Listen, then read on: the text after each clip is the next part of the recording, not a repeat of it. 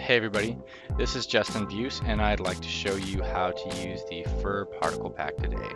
And pretty much what the best thing to do with these brushes is to stack light with the hair. So the light hairs over the dark hairs and the dark hairs over the light hairs. And as you can see, even in the natural patterns of fur, it goes back and forth.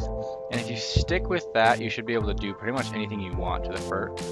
In this case, these ducklings look pretty clean, and I wanted to dirty them up a little since they were in the dirt. And later on, I might make it rain in this picture or something.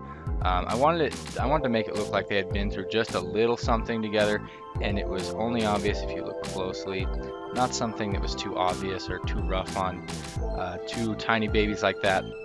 There is a smear brush onto the left side of the ParticleShop with the little finger pointing out there, and you can use these to you can use that tool to smear down some of your edges on some of the hard fur. Like you can see me doing it there a little bit, and I'm going back through it and just making sure things are still soft.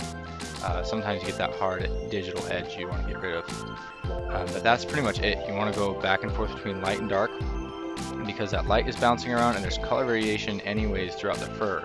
And if you want to add any highlights, I recommend, especially if you're a professional doing this not just for fun, for somebody else's photo, go ahead and study some light. The best book I could recommend would be James Gurney's Color and Light, and that you just learn all these light sources and how that light acts on almost everything. So I'm going to soften up the ground here and make these a little more of a focus. But as you can see, what I did was mostly just color picking, and that's the best way to do most particles. But with these particularly, I just wanted to go back and forth like that, and that way you're editing the fur, but you're keeping things realistic, because fur is so sensitive, and all it takes is one wrong stroke in the hair or fur or whatever it is you're editing, and the whole thing can just be a wreck, even though the picture is so beautiful. So I hope that helps you use this pack a little.